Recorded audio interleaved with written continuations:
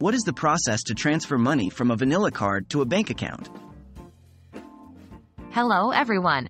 In this video, we will guide you through the process of transferring money from your vanilla card to a bank account.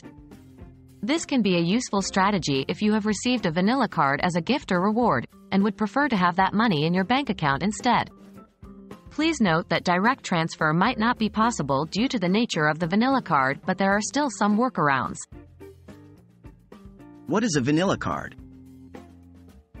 A vanilla card is a type of prepaid gift card, issued by Visa or MasterCard. These cards are commonly used as gifts, rewards, or for online transactions. They can be used wherever Visa or MasterCard are accepted. It's important to note that these cards are not associated with a specific bank account. They are pre-loaded with a specific amount of money. Is direct transfer possible? Technically, transferring money directly from a vanilla card to a bank account is not a feature offered by the issuing company. The card is intended to be used just like a regular debit or credit card, for purchases either in person or online.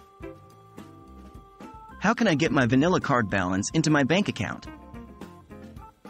While direct transfer isn't possible, you can still effectively get the balance of your vanilla card into your bank account through a couple of methods. 1. Purchase a money order. Use your vanilla card to purchase a money order at a location like a post office or grocery store, then deposit the money order into your bank account. 2. Peer-to-peer payment platforms. Load your vanilla card balance into a peer-to-peer payment platform like PayPal or Venmo, then transfer the balance to your bank account. Please note that these services might charge a small fee for these transactions, and you should check the terms and conditions of each service before proceeding. While you can't directly transfer money from a vanilla card to a bank account, it's still possible to get that money into your bank account with a bit of a workaround.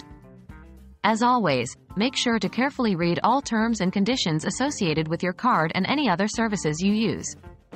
We hope this video has been helpful, and thank you for watching.